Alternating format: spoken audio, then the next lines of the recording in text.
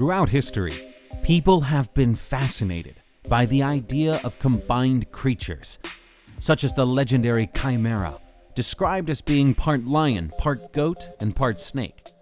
In particular, we like to imagine fusion creatures with a human component, a classic example being Greek mythology centaurs and centraurides, with a human head and torso merged with the body and legs of a horse. In children's tales in modern times, we have the mermaids like Ariel, the Little Mermaid, a great success for the Disney company, not only as an animated film, but as inspiration for numerous dolls for little girls planet-wide. It's an exciting idea to think about human-non-human combinations, and science has actually begun experimenting in this area genetically for the sake of improving human health. Such research is not aimed at producing a centaur, nor any other being that's anatomically part human and part something else. But the field of human-animal hybridization research scares people anyway. In our society, where genetic technology is ever more influential, the fact that people are concerned is a good thing. Ethicists and scientists say that we should be extremely careful. A few years ago, Stanford University hosted a major conference and stressed caution. That means not creating literal chimera, like a human head on a horse body. This is not something that geneticists even know how to do.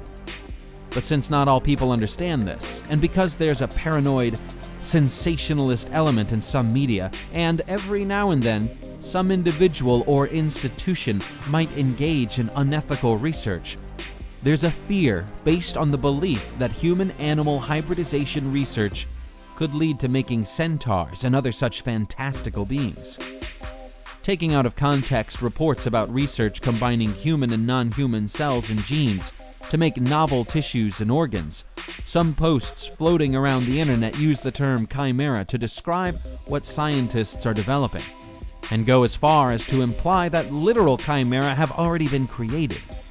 The only reason we do not know about it, they say, is because there is a conspiracy to keep it quiet.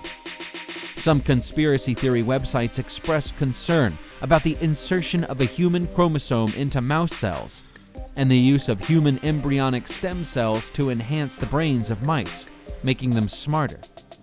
But the key to how misconstrued the content is comes when the writer states that the human organ makes the pig no longer fully a pig, and then implies that somehow the recipient receiving such a graft becomes part pig. But getting a human organ that's been engineered, enhanced, or otherwise developed in a laboratory setting, and then grown or maintained connected to the blood supply of a pig would not prompt any of us to oink or start rolling around in the mud, any more than a blood transfusion from LeBron James or Kevin Durant could suddenly make you a scoring terror in the NBA.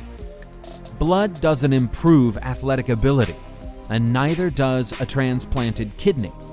Whether the kidney has been maintained within a pig, or for that matter, even if the kidney is literally a pig kidney, produced in the natural way within the pig's body, the kidney's job is to filter the blood, and even in the case of xenotransplantation, getting organs directly from a non-human animal, the main issue is whether the organ can be protected from rejection by the recipient's immune system. Researchers at the Salt Institute in La Jolla, California, have combined mouse-human livers to study liver disease in mice that previously were not a good model for human liver disease. No humans with tails are walking around the lab, nor are there any talking mice. But the mice are humanized when it comes to their livers. For this reason, the special mice can be infected with human hepatitis viruses, whereas naturally occurring mice cannot.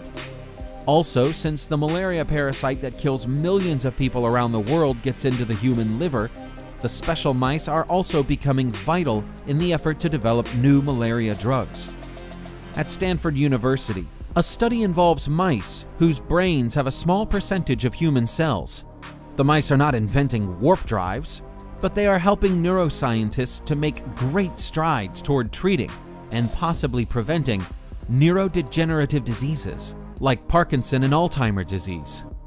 Perhaps one of the most fascinating and potentially life-saving projects on the clinical horizon is the effort to grow human organs within non-human animals, such as pigs and rats. Such a project involving pigs is underway in Japan. The idea is that it may solve the problem of organ shortages around the planet for people needing transplants. According to the U.S. Department of Health and Human Services, more than 123,000 people in the United States currently need an organ transplant, and about 21 people die each day waiting for one.